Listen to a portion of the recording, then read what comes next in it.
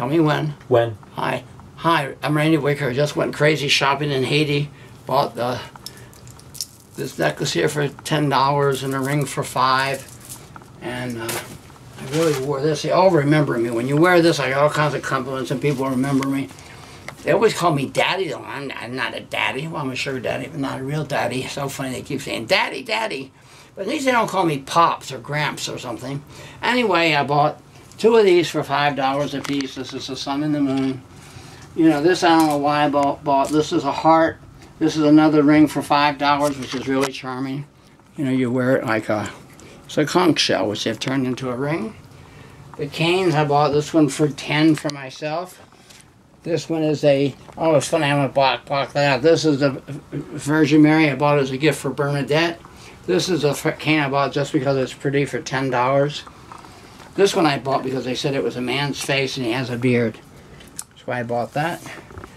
And this is the wonderful statue of the freed slave. And he has a saber that's pulled out of here. I have to find it wherever it's not mine. That's one of my favorites. I didn't know about this imagery of the free slaves that in Haiti. I mean, they became free, but then they messed up their own government by having a bunch of crooks run them or something. I don't know the details. I was looking for voodoo stuff. This was as close as I got. I don't know what that is. This over here is the marketplace. It's wonderful because they're on the other side of San Martin.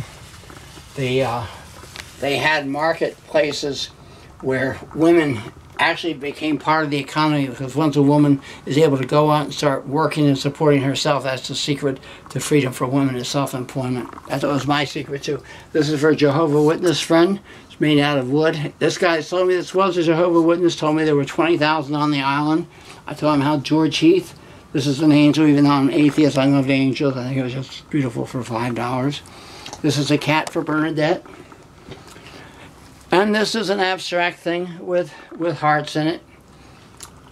And there was one man that gave me 5 magnets, these 5, for $5.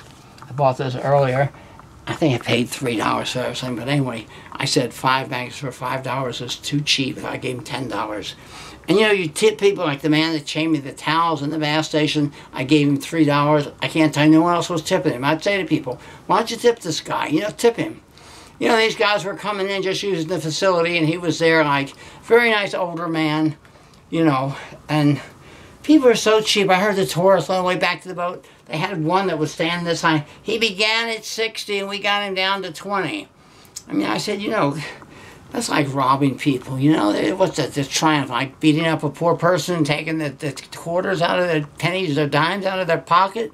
We have a sick society, we Americans, who think, get the cheapest, the cheapest, the cheapest. What about the people that work at making this stuff?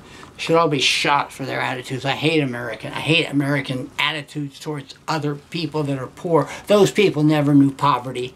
And those people don't know those people out there. The guy that pushed me in a cart to the thing for $5, he told me he was 72 years old, I think, but I couldn't understand. He couldn't have been 72. You know, and I tipped them $5 or $7. They seem to be very happy. You know, which that I think they do expect a tip for. But it's all for tips. But you know, there's so little gratuity in the world. Everybody thinks that, you know, they should have it all. Oh yeah, this was an abstract. So if you're one of my friends that has a great big huge apartment and with room for this thing, God knows where I'll put this. It may end up being rolled up and put in my cupboard somewhere. And I think I've covered it all. I failed to take my pants. I took the shirt.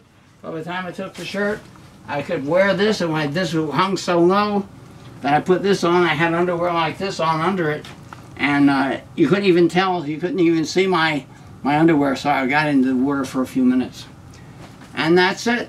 So thank you very much. Hope you enjoyed the tape.